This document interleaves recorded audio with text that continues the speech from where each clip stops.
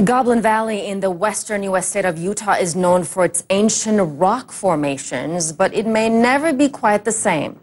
Three Boy Scout leaders posted a video of themselves on Facebook. They're looking at it right here, toppling a Jurassic-era rock formation in the park. They may now face charges for destroying the sandstone boulders known as goblins.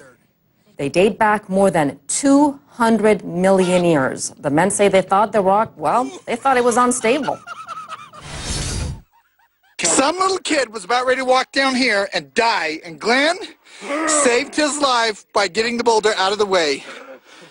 So, it's all about saving lives here at Goblin Valley.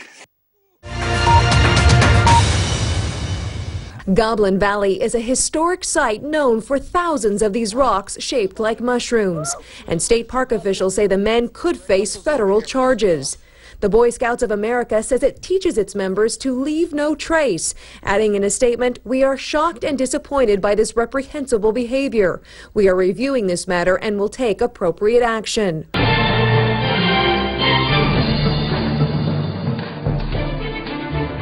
Taylor says the rock was loose, that he was worried it would topple over and hurt someone, so he decided to topple it himself.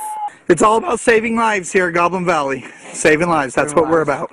Utah Park Ranger Jeff Rasmussen doesn't buy it. I'm not aware of any of these rock formations ever toppling over on anybody. I've worked for Utah State Parks for 22 years.